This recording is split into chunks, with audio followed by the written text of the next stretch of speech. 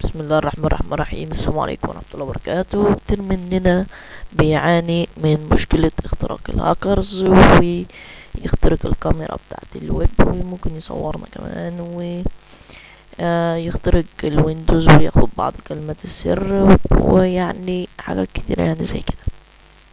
اول حاجة هنحمل برنامج الحماية من الكلام ده كله، وكمان هنفعله. اول حاجة هنخش على الرابط بتاع البرنامج أو نحط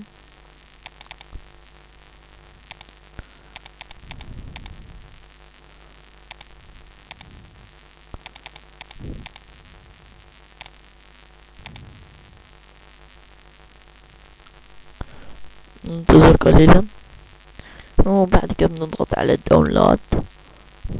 بعد ما نضغط على الداونلود قلنا يعني وبننتظر حتى التحميل وبعد انتهاء يعني التحميل هنقلنا يعني على الشكل ده.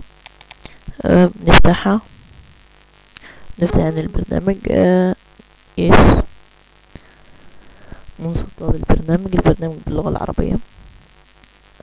يعني أول ما تحمله هو هيبقى أول ما تسطبه هيبقى باللغة الإنجليزية، بس في تحديثات هيبقى باللغة العربية. طبعا اللغة العربية مش موجودة، بس لما تعمله تحديث هتبقى موجودة. بعد كده اوكي، وبدأت تدوس نيكست لحد الآخر.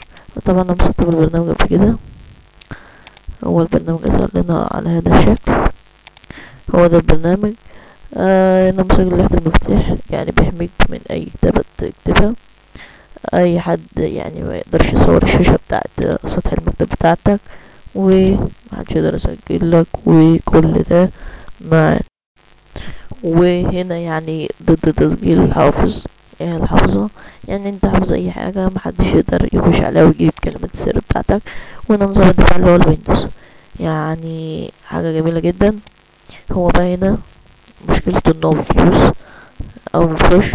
هنا بيدي 15 يوم، بس انا عشان نفعله هنضع لكم السريال نمبر، نضع لكم السريال نمبر يعني اسفل الفيديو. انتوا كل ما عليكم ان انتوا تحطوا سريال نمبر هنا، وبعد كده تنشيط.